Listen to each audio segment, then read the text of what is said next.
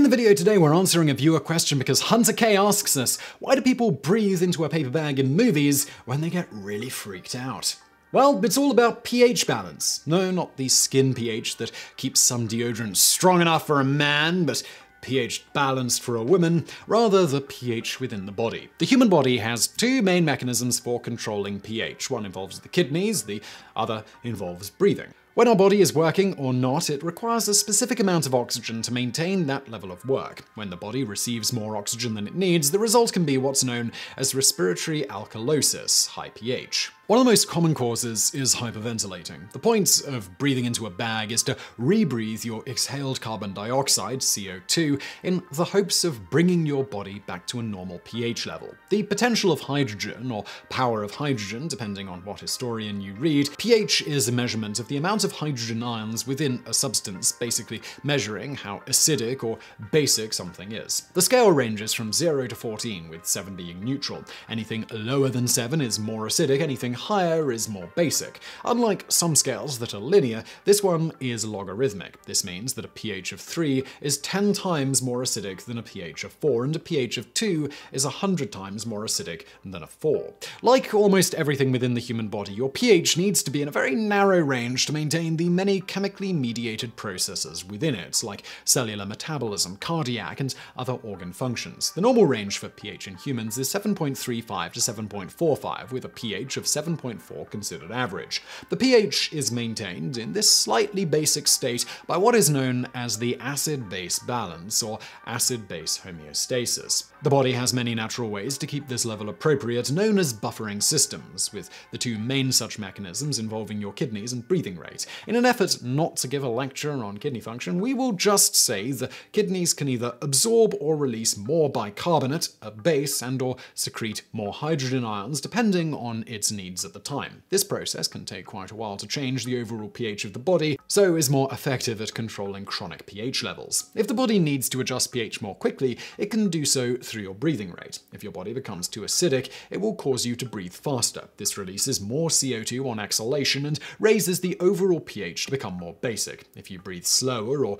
rebreathe excessive CO2, your pH will drop and become more acidic. Now that you know what happens when you breathe faster, let's talk about the effects that this will have on your body if you do this when it doesn't need you to. Let's say you're sitting on the couch watching television when Brad Pitt and Angelina Jolie's movie Mr. and Mrs. Smith comes on. All the men and women in the room begin to breathe heavier than their bodies need. The resulting hyperventilation syndrome will cause what is known as respiratory alkalosis or hypercapnia. This more basic state begins to affect electrolyte levels. Just like pH levels, electrolyte levels must be maintained in a narrow range for all your body's systems to function appropriately. Alkalosis will result in potassium and phosphate levels that are lower than they should be. Calcium will then start to bind to a class of proteins, albumin, that creates a low calcium level. All of this will result in some very unwanted side effects. Some neurological effects include numbness and tingling in your fingers, toes, lips, and other extremities, muscle tetany that leaves you with an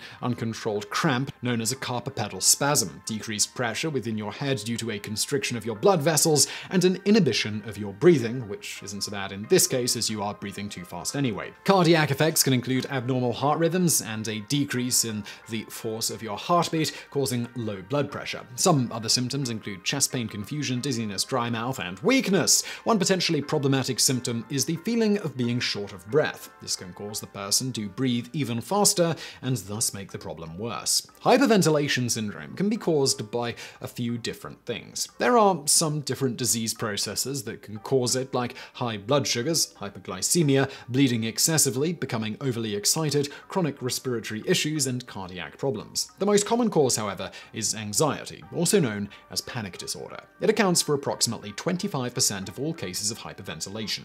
The idea behind breathing into a paper bag is that you will begin to breathe in more CO2 than if you were inhaling normal air. This will then help bring your body's pH back to a normal range. Hopefully, this will also help with the feeling of being short of breath, and the person will then begin to breathe normally again. Breathing into a paper bag is not, however, the most recommended method to control your hyperventilation. Should you think you're having an anxiety attack and are actually having a diabetic or cardiac problem, or are having an asthma attack, breathing more CO2 will make the problem worse and hasten death. Instead, doctors will generally advise you on breathing techniques that help. Should those be ineffective, there are a few different classes of drugs they can prescribe. While breathing into a bag is effective, in the end, should you feel like you're hyperventilating, seek advice from a medical professional before you reach for your kid's lunch sack. Or not. What's life without a little risk? And hey, the paramedic author of this piece would be out of a job if you all stopped having medical emergencies.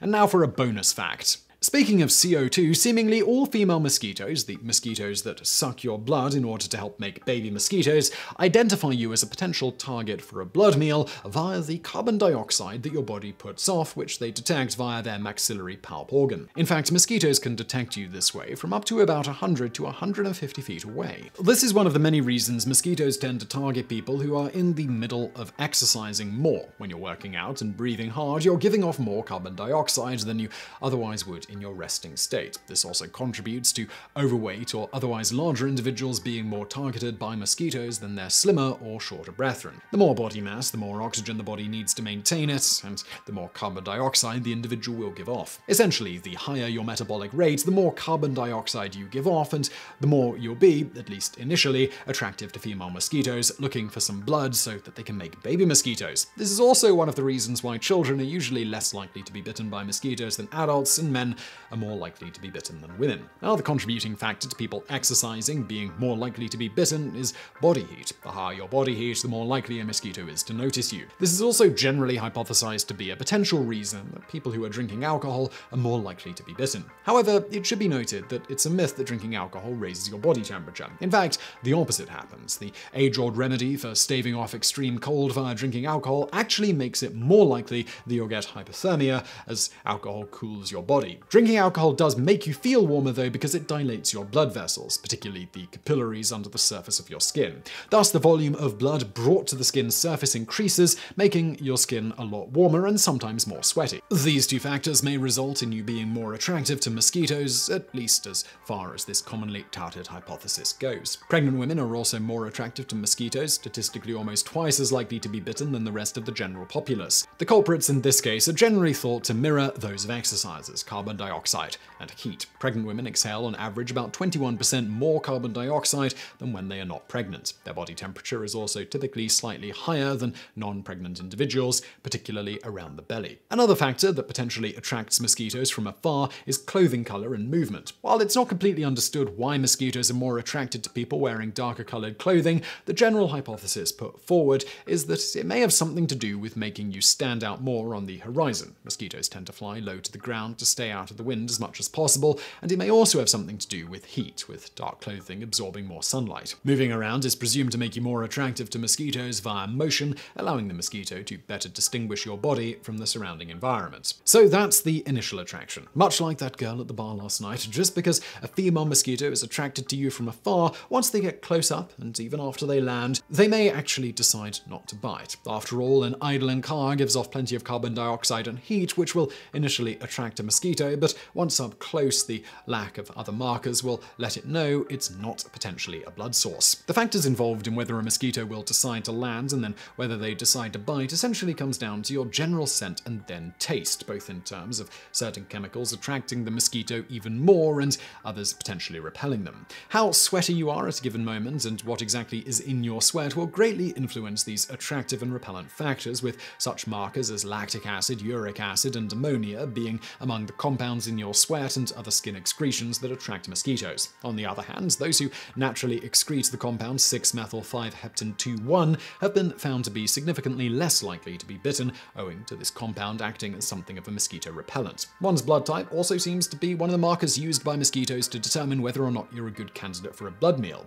How? Well, approximately 85% of people emit certain blood type markers, something at least certain types of mosquitoes seem to be able to detect. While significantly more research needs to be done to determine whether blood type really makes much of a difference in likelihood of being bitten by a mosquito, in one study looking at Asian tiger mosquitoes, it was found that people with type O blood were nearly twice as likely to be bitten as people with type A blood. It also appears that the blends of microbes living on your body also affects how attractive you are to at least certain types of mosquitoes, although research into this is pretty scant at this stage. That said, in one 2011 study, Composition of Human Skin Microbiota Affects Attractiveness to Malaria Mosquitoes, they found that more diverse colonies of microbes on your skin actually seem to repel mosquitoes, whereas a high density of just a small number of certain microbes, such as Staphylococcus spp, seems to attract them. And I really hope you found that video interesting. If you did, please do hit that thumbs up button below, and don't forget to subscribe for brand new videos just like this every day of the week.